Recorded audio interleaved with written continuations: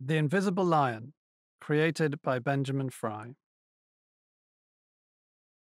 These animated drawings are taken from the illustrations in my book, The Invisible Lion. Each drawing is accompanied by a short explanation of the idea it illustrates. If you want more information on each, then I recommend reviewing the blog at theinvisiblelion.com or reading the original book itself. Our brains are divided into three parts: the human brain, the mammal brain, and the reptile brain.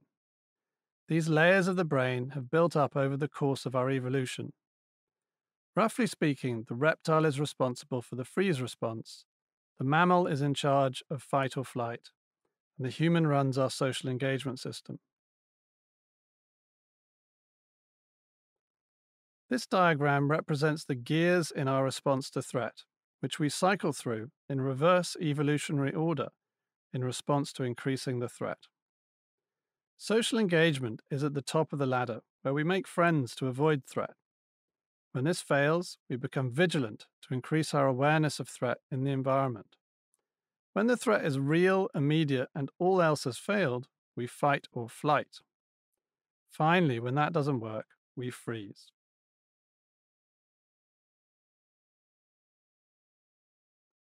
The horizontal line in this graph represents time, and the vertical line represents the activation of our sympathetic nervous system, the one we use to respond to threat. When threatened, our activation goes up or gets charged, and then returns to normal, homeostasis, once the threat has passed. At its resting state, the nervous system is not activated or charged to respond to threat.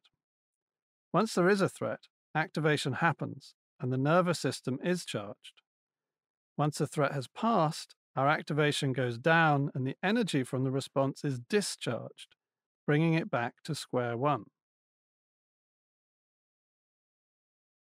When the body is overwhelmed by its own response to a threat, it hits a sort of red line that it simply cannot go beyond. This is a problem because the threat is still there, but the part of this graph above the red line is no longer possible to get to. When a threat is overwhelming and our activation tips over this red line, we need to take a break. Our threat response freezes, and then when it is safe again, it all starts up in exactly the same place, carrying on as it would have if it had not stopped at all.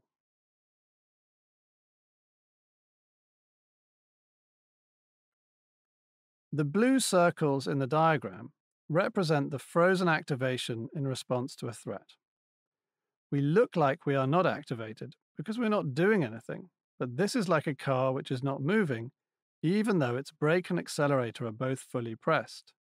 The blue blobs represent this potential energy, the surge in activation which will happen when the brake is lifted. Once we feel safe again, this is what happens, and then we discharge the stored energy.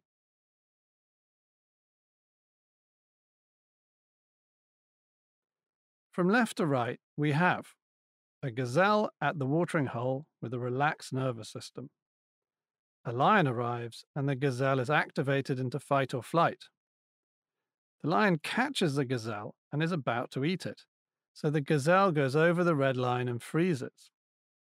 The lion is distracted from his kill, and so the gazelle survives, which triggers the discharge of its stored up activation.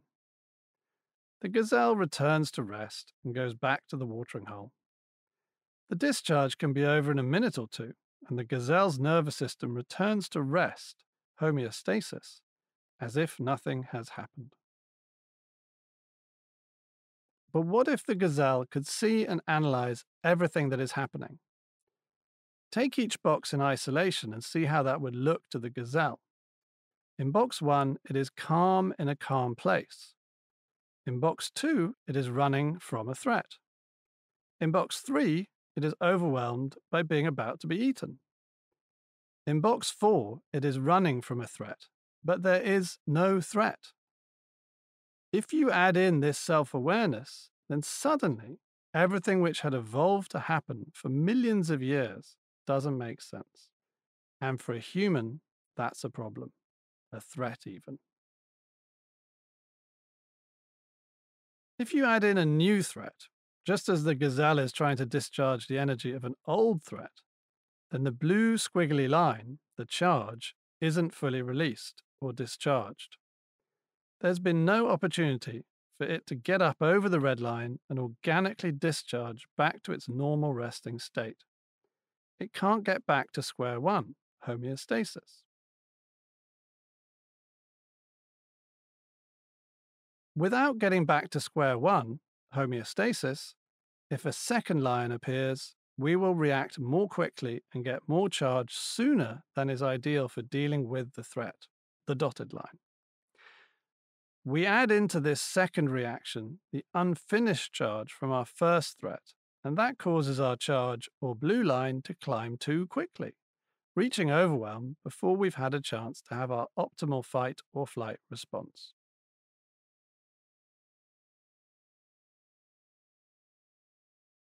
When we don't finish responding to the first threat and then the second threat, our response to every subsequent threat gets more and more dysfunctional.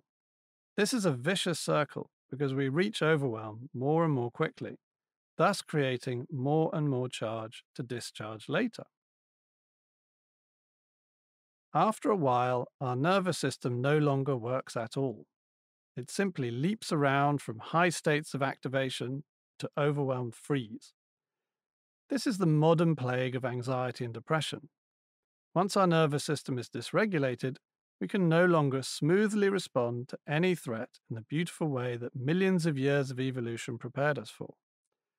We have gone from a smooth analog response to threat to an on off digital response to threat. On the left is the ideal flow of reactions by the brain. The reptile and the mammal can react, and the human brain allows a reaction to happen. You are watching this to make that possible. On the right is what actually happens most of the time when we try to discharge energy to an earlier threat that we can no longer see. The human brain suppresses the organic reptile and mammal reactions. If the body feels like it is responding to a threat, but there is no threat to be seen, then it can be very tempting to find a threat on the outside. This plays havoc with modern life. In every area, from our relationships to politics, we are in the habit of inventing imaginary lions to make sense of our bodies, and our human mind can be very convincing. The lion, however, is real. It's just in the past and therefore currently invisible until you learn how to look properly. When we are dysregulated, we collect a lot of unfinished responses to threat. This is called our baggage. The red squiggle represents this baggage. Baggage is the accumulation of unfinished business that we carry in our nervous system. If you haven't finished dealing with a previous threat, it becomes baggage. And like the name suggests, you carry it around with you. Baggage can come from any adverse experiences which overwhelmed us and which therefore we have not yet finished reacting to. The green arrow in the diagram represents a trigger. A trigger is anything that activates an earlier unfinished response to an earlier threat. Triggers are very personal, and so different things trigger different people. If you were bitten by a dog when you were younger, for example, and didn't discharge your body's response to that fully when it happened, the experience may be stored in your body. If you hear a dog barking at a later stage, this might trigger you to go back to those unfinished responses, such as fight or flight, which might seem unnecessarily exaggerated responses to a third party watching you and the dog. The big red arrow represents your reaction to a trigger hitting your baggage. An overreaction is a response to a stimulus or trigger that is of greater intensity than the intensity of the stimulus itself. If someone tells me that a picture I drew is bad, and I scream at them for saying so as if my life is in danger, that is an example of an overreaction. This is a response to a stimulus that is significantly less than the intensity of the stimulus itself. If I yell at you for something you didn't do and you don't react at all, then you are likely to be underreacting. From the outside, this person might seem completely calm, but inside they are anything but calm. Usually they are clamped shut, hiding all of their reactions because, and perhaps quite rightly, they are worried that they will explode. A response to a stimulus that is in proportion to the threat level of the stimulus itself is just right. It is the ideal reaction instead of an overreaction or underreaction. In the fairy tale of Goldilocks, she tested all of the beds, chairs, and porridge of the three bears, with each being either too much, too little, or just right. So when your nervous system is not triggered, you don't have a reaction, you have a Goldilocks response, which is just right. So there are three different types of reaction to a trigger. On the left, an underreaction, in the middle, an overreaction, and on the right, a just right or Goldilocks reaction. The blue shield represents a boundary around our baggage. This reduces the impact of a trigger, represented by the green arrow. So it might go down from a 3 out of 10 to a 1 out of 10.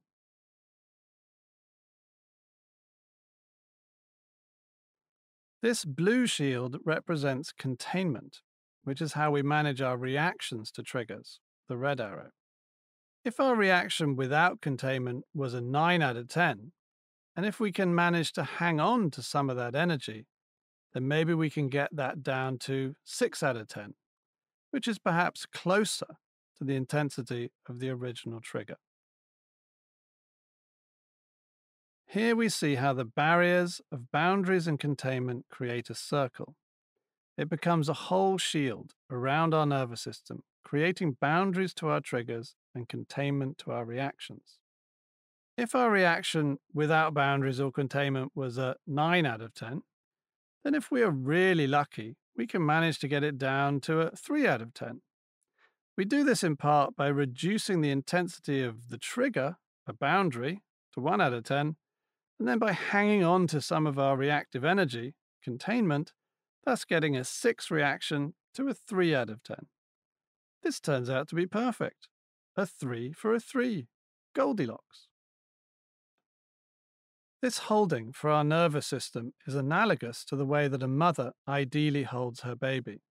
The baby gets to grow up shielded and comforted, and slowly over time, this holding is internalized.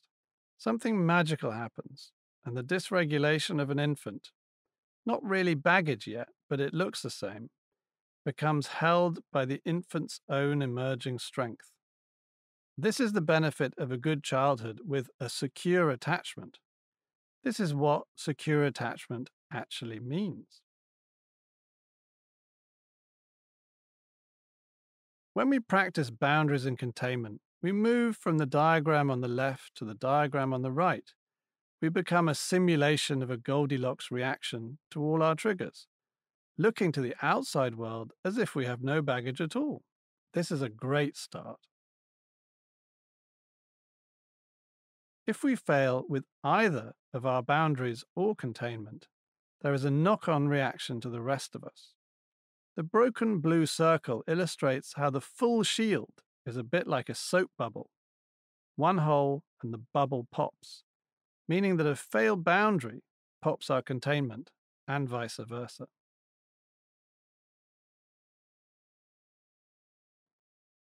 On the left is a well-regulated nervous system, and on the right is an overreactor or dysregulated nervous system.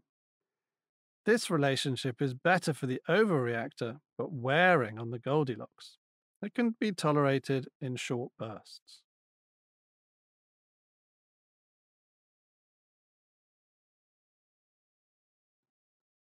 The triggers become bigger and bigger if we animate the diagram below. One person's reaction becomes the next person's trigger. These relationships are volatile and difficult to sustain.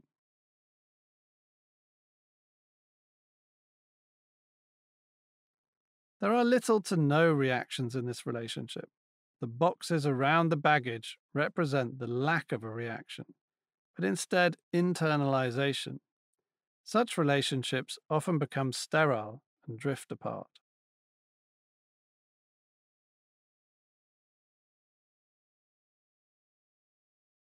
Here we can see that even an overreaction elicits little or no response from an underreactor. This can become an abusive relationship, especially if the lack of reaction triggers the overreactor. Sadly, the lack of reaction from the underreactor means that they don't have the mobilization to leave.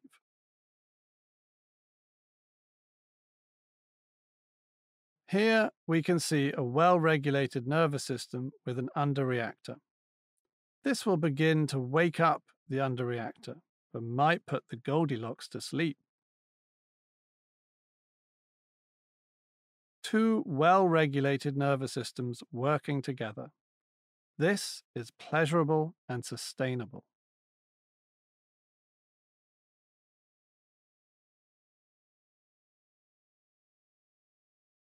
The point of boundaries and containment is to fake this until you can make it. That's how dysregulated people learn to have functional, healthy, and enjoyable relationships. Both nervous systems could be over or under reactors, but now have boundaries and containment to simulate well regulated nervous systems. To begin to restore our nervous system back to a place of regulation, we want to reach the diagram on the right from the one on the left. This allows us to begin to look like someone with no baggage. Once our nervous systems feel safe, we can practice getting back to our mammal brain and using its automatic connection to our past to allow us to safely discharge the unfinished reactions to earlier threats. Visit theinvisiblelion.com to find out more about the invisible lion and the resources which go with it, including treatment ideas, further reading, related publications, videos, and blogs. You can find out more about his life and his work at benjaminfry.co.uk.